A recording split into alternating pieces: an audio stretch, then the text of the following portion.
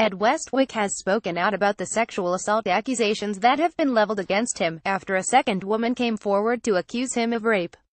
Earlier this week, two different women shared their experiences of the Gossip Girl actor, each alleging that he forced himself on them in 2014, which he has vehemently denied.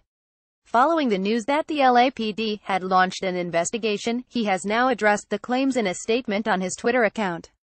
Mike Windle BAFTA LA via Getty Images. At Westwick he wrote, "It is disheartening and sad to me that, as a result of two unverified and probably untrue social media claims, there are some in this environment who could conclude that I have had anything to do with such violent, horrific conduct. I have absolutely not, and I am cooperating with the authorities so that they can clear my name as soon as possible." The first woman to come forward against Ed Westwick was actress Christina Cohen, who alleged that he raped her following a gathering at his house in a lengthy post on her Facebook page. In her initial Facebook post, the actress described making a trip to his house for a dinner party with her then boyfriend, but grew uncomfortable and wanted to leave when the actor allegedly crossed a line with an inappropriate joke.